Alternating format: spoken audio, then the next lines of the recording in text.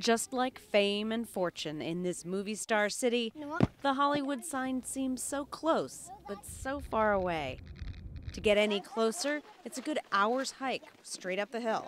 But in a sign of the times, more visitors are finding their own way to the top. The biggest change in the world is not the sign itself, but GPS and Mr. and Mrs. Google.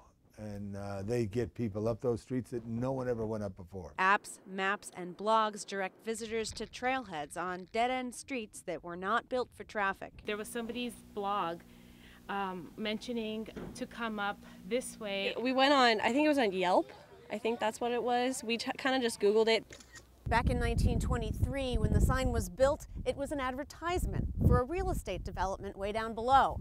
Now the people who live in those multi-million-dollar houses want their privacy. It's twisty one-way roads and hairpin turns with no parking. They just are so infatuated with the sign that they just park their car under a no parking sign. After complaining to the city for years, the neighborhood association posted these intimidating signs and hired this camera-shy security guard to enforce the new parking rules. When we came up, we thought it was closed because of the gate. Some residents even reached out to Google, asking them to direct visitors to another part of Griffith Park, miles away.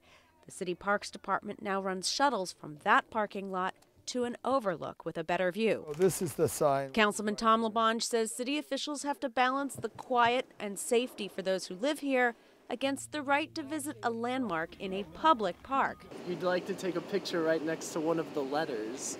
It's on a mountain.